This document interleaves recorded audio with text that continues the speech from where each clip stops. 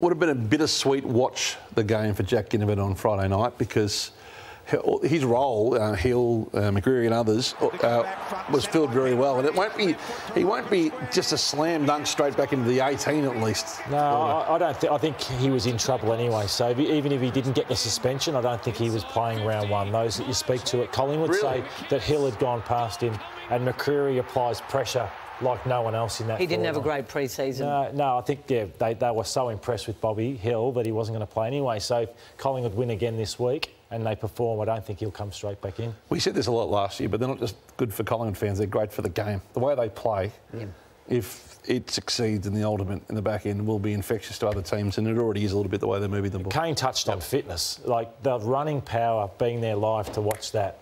I haven't seen anything like it. So it was such a dynamic game for 3 quarters. Geelong stopped to a walk and they just kept going the pies.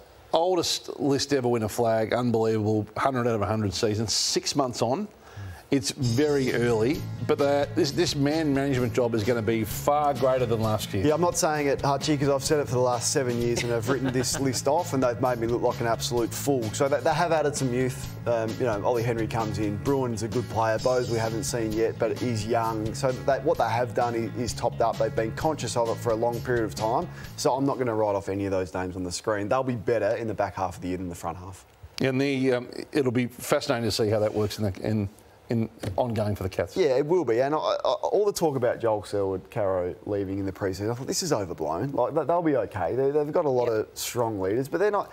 I just spoke about it in the Sunday Footy Show yesterday. Because his on-field role, clearly every game round for round last year was not that enormous as it has been in the past. But it's week to week though as well. Yeah, the stories you hear, the stuff you see that you don't see that he does. So as is well documented, really relaxed club. You know, train different schedules than others. Perhaps don't train as long. You're not required at the club for as long, and it's very relaxed. And they were doing that at the start of the game, running out, big smiles on their face. But when it was go, it was always go. And Joel Selwood was the one to set the scene. Down by 6 points at 3/4 time. He was the one crashing in.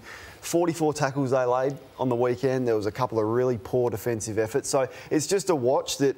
I think that's a bit harsh. I think he's set the culture over many years and it's still there. Is the hard-edged culture of such a relaxed club and knowing when to flick that switch. So what are you saying here, Kane? Because you don't win premierships in March and they never get themselves going till about round... They'd be happy to be 3 wins. Time their run. 3 wins and 3 losses. I don't think they'd be too bad. I'm not sold that they'd be happy at 3 wins and 3 losses. In the past, they've got... Hawkins didn't really have a pre-season. They can't stand Collingwood, and Zach Tui has said something similar to us on the Sunday Footy Show. There was a lot of heat.